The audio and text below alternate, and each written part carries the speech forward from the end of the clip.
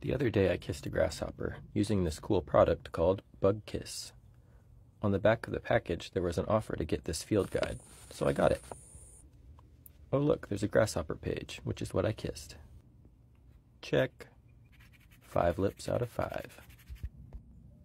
I wanted to try kissing these fire ants next. It says to use the microlip attachment, so I had to put that on first.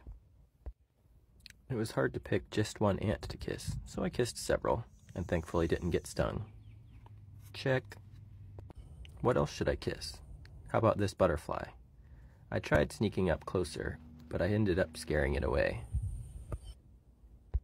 This housefly also called for the microlip attachment, but it too got scared and flew away. How about a spider? Come here.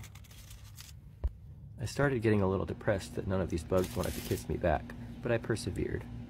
I tried this worm next.